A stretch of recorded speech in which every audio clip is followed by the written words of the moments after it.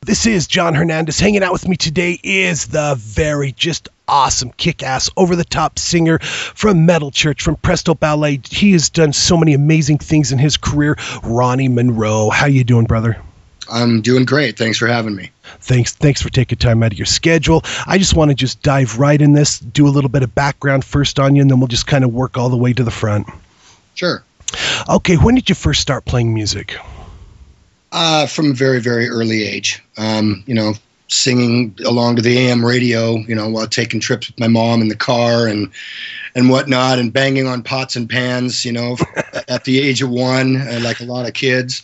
But my first instrument was saxophone when I was in elementary. That lasted about all of 3 months. I needed something more. So then that's when I switched to drums. And my mom actually was very supportive. She bought me my first kit.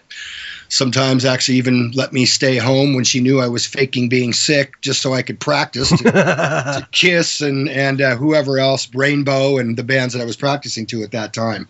So basically, yeah, from a very young age, I've always been interested in music. Always will be. Very cool, very cool. What was the first band you was in? The first band I actually was ever in, I think, was called Madhouse, and I was a drummer. And that lasted only for about a year. And then basically our singer, something happened to him. He didn't show up to rehearsal one day, and the guys asked me if I wanted to try to sing from behind the kit. So I attempted Hallowed Be Thy Name and Man in the Silver Mountain, basically. And although it didn't turn out that well, the guitar player on the ride home asked me if I would want to become a lead singer, and we'd start a new band. And basically the next day I took my drums down to the local music shop, traded them in for a power amp, a mic, a stand, and a cord. And that's kind of how it all started. Wow, that's just so impressive. Who was your influences in music and why? I've had a lot of influence. I've always cited Ronnie James Dio, Bruce Dickinson, Rob Halford, in the metal genre, as well as Ian Gillan. Child in Time, come on, the screams in that. Yes. So, that kind of stuff. But also, I've got a pretty wide range. I like a lot of Motown, just basic rock and roll, even some R&B stuff. I've got a pretty wide range. I don't discriminate in music. That's awesome. Well, in your voice, you've got such range and depth and just deepness and soulness, and I think it really comes through in your singing from one song, just one style, to the next song, to the next style. Very cool. Thank you very much. What was your first big break in music? My first big break, I would actually have to say that was getting to play Wacken in 2002 with a Seattle band called Rottweiler. They had a label over there, Hellion Records, that actually released one of their CDs from back in the 80s and wanted to bring them over as kind of a nostalgia act. And the singer of the band freaked out for some reason, couldn't do it or whatever, and they called me and asked me if I wanted to do it, and I said sure. So basically that was my first big break, and it was shortly after that when we got back, when we were about to record the first Rottweiler CD with me on vocals, that I was approached by Kurt Vanderhoof. Nice. The first time I ever heard you sing was in Metal Church. Just completely blew me away. When and how did you become the frontman for that amazing band? Well, like I said, I had a mutual friend of Kurt and I, Kat, who introduced Kurt and myself. I went out to see his solo band one night. So anyway, we got together. I went up to his place, and initially we were in talks for me to become the singer for Vanderhoof, his solo project. And while I was there, of course, me being a fan of Metal Church, I said, well, hey, what's the deal with Metal Church? Why can't we do that?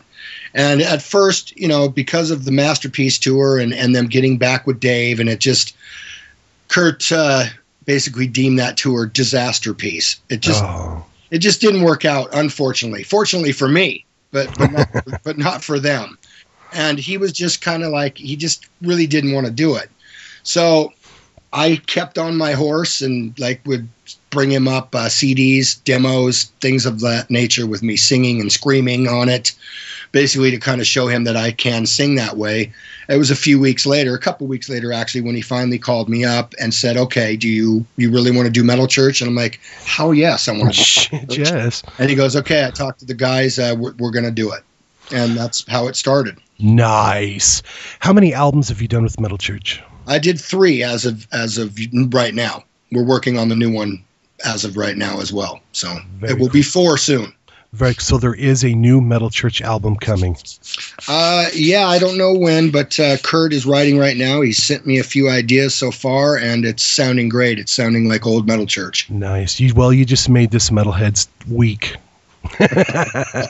Well, mine too. I'm very excited to do another record. Well, another chance. So. Nice. Well, Metal Church is busy again. You guys have some show dates and stuff coming up. Tell me about that. Well, as I said earlier, I mean, we are doing Brazil in April and then Germany in July. And basically, we'll see what else happens around that. But right now we're focused on writing and getting a great record put out is really what our main focus is. I'm so excited. But also, you have such a wide vocal range and you are so gifted.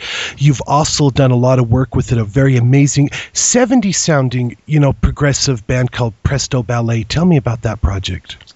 Well, first and foremost, Presto Ballet is Kurt Vanderhoof's baby. It's very 70s style progressive rock, which he loves, and I also love that stuff too. And basically how that transpired was Kurt and I were talking, and the singer from before, Scott, I believe, basically really couldn't do the band anymore. And Kurt called and asked if I would do the next record. And I said, of course. I love Kurt. I respect him highly. His writing it speaks for itself. So I said, sure. Yeah, I'd love to. And I ended up doing a full length and an EP. Very cool. What was it like for you to sing that style of music after doing projects like Metal Church? Well, John, like I said earlier on my influences and whatnot, I've sang a lot of stuff. I just don't only sing metal. Metal is running, always has run through my veins, always will. But I do like to kind of spread my wings and do different things. So it gave me a chance to be a bit more sing-songy, if you will. Because with Metal Church, it's metal, and it's meant to be a bit more gritty and this and that. So I was actually able to show a bit more of the softer side with Presto Ballet. And again, just a bit more singing and a bit more melody as well. Very cool. Very cool. You've also made a couple solo albums. I would love to talk about them, but first, The Fire Within. How long did it take to record it? The productions, the musicians, all the good stuff on that album. Well, with that one, of course, that was my first record, and it was after Metal Church broke up, and it was, me trying to just stay out there and kind of get my ideas out of my head. And I did work with Kurt Vanderhoof. He engineered and co-produced it with me. And basically, from start to finish, I would say about 8 months to complete the record. Very cool. That is just awesome. Who played on the album as far as musicians? Well, we've got, Kurt did some rhythms. We got Rick Van Zant that played on there, Chris Caffrey from Savatage, TSO, Michael Wilton, of course, from Queensryche. And who else played on there? I think that was about it for The Fire Within. Awesome. Very cool. I would love to take a quick break. Let's spin a song or two off The Fire Within because that album is absolutely phenomenal. Then we'll come back and talk about your Lords of the Edge album. Great, I'll be here. This is Reacts Radio. I am John Hernandez. We'll be back in a few.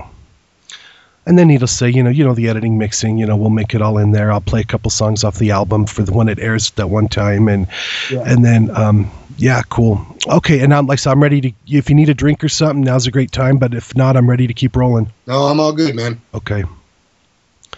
This is Reacts Radio. I am John Hernandez. Hanging out today with me is the amazing singer Ronny Munroe. Thanks, brother, for taking time out of your schedule.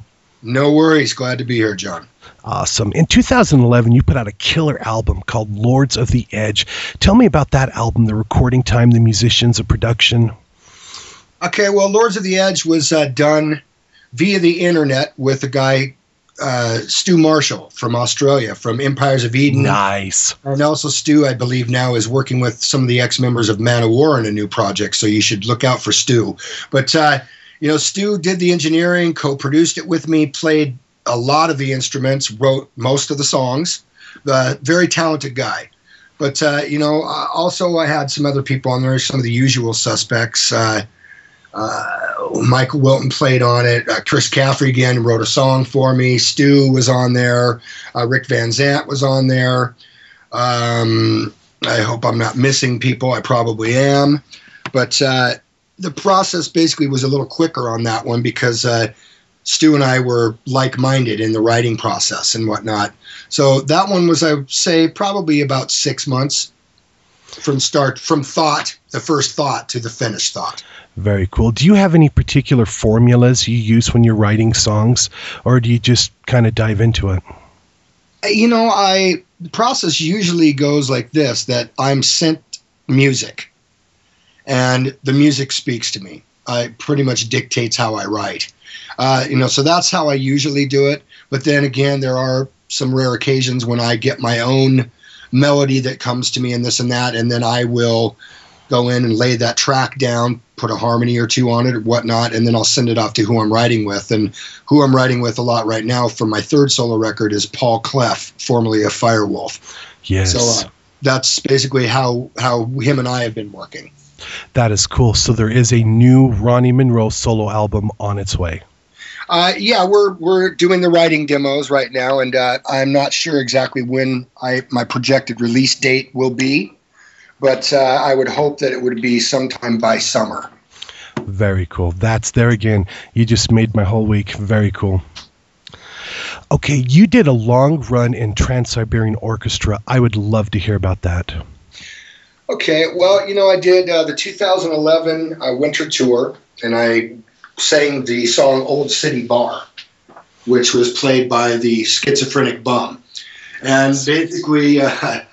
I've never done any acting, and there really wasn't a lot of acting in that, but there was a little. And, TSO, it was something that I always wanted to do since, the first time I saw the show about 8-9 years ago. And I've got some friends in there as well that play in the band, like Jeff Plate and Chris Caffrey and all that. So it seemed inevitable that I eventually would become a member. But anyway, back to that. Yeah, I did Old City Bar during the winter tour. I loved it. It really afforded me a chance to do something different, as I spoke of earlier. And then, I guess, because of my performance and whatnot on Old City Bar, they asked me to do the spring tour to take over for Jeff Scott Soto, who was going out on the Queen Extravaganza, I believe it was. So I did the spring tour playing Mephistopheles. Nice. Which was very heavy metal. And, it was... Trans-Siberian Orchestra is a great organization, very well ran, very well respected, and it was just it's cool to be part of it. I'll just put it to you that way. I don't know what's in store for me in the future with them. I'm part of the family, and we'll just have to see what happens in the future. That is just simply awesome. Well, Jeff Plate, he's Metal Church also, so that was probably really just kind of cool to be on the same stage with him there. Really cool. Oh, yeah. Jeff's a great drummer and a good friend. What projects are you working on right now up beyond just the Metal Church and your solo album? Well, pretty much it's those two things. That's taken up a lot of time, especially now that Kurt is, sending me songs and whatnot. So I'm doing that, but also I have a project with some friends of mine that's called Black Mass Rising, which is also pretty metal. I've done a few songs with them. I'm going to do a couple more, and I'm going to appear in a video for a song I wrote called Dead Rising. I'm going to be doing that. Actually, when I fly back from Brazil, I'm going to go into Pittsburgh and have a video shoot with them, and I don't know when they're going to release their CD, but that would be in the next few months as well.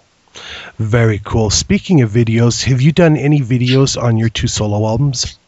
Yes, on Fire Within, I was fortunate enough to work with Zen Film and did the video for Delirium.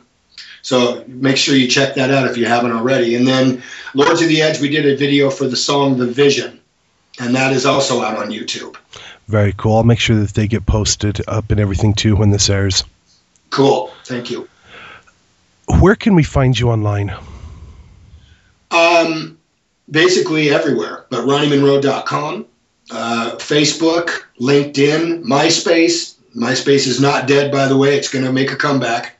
But virtually everywhere on the internet. Very cool. Very cool. Ronny, thank you so much for taking time out of your busy schedule and everything. Any final words to the listeners out there? Well, John, first off, thanks for having me. I appreciate the exposure. And to everyone out there, just, keep the metal alive, support your local metal scene, and definitely make sure that you check out my sites and the Metal Church sites, and we'll keep you abreast on what's going on so you can come out and see the band. You rock, brother. Thank you so very much. And thank you, John. Take care.